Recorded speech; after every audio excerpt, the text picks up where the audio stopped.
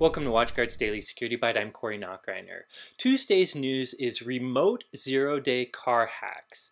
If you followed me for a while, you've probably heard of me talking about car hacking. I actually started in 2010 when I released my predictions where I said you should expect to see more car hacks in 2011 and beyond. And that has proven to be true between research from University of Washington and more recently researchers at IoActive found all kinds of different vulnerabilities in cars where they could take control of something called the CAN bus or the controller area network and actually send commands that could make cars do things.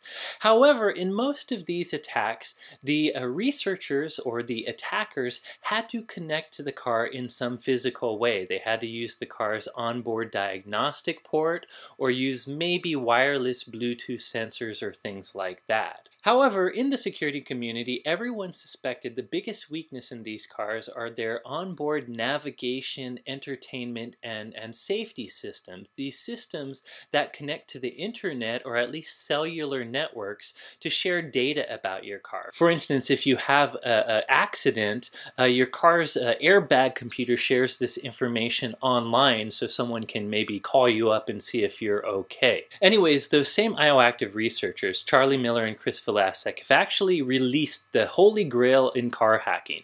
They've shown how to remotely take control of a car. Specifically, they found a vulnerability that they haven't disclosed fully in Chrysler's Uconnect system.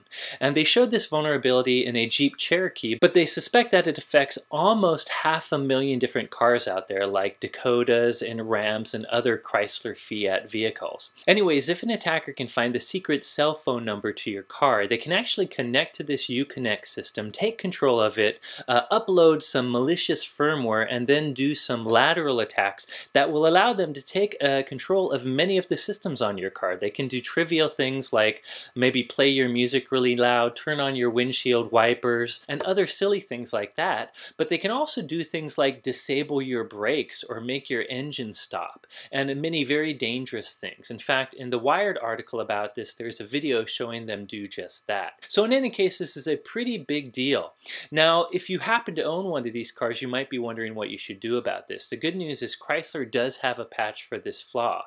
It does require you to download special firmware on a USB stick and put that in your car, or to actually take the car to a dealer to get an update. And this shows one of the problems in security flaws in the Internet of Things. They're actually a little more difficult for consumers to update.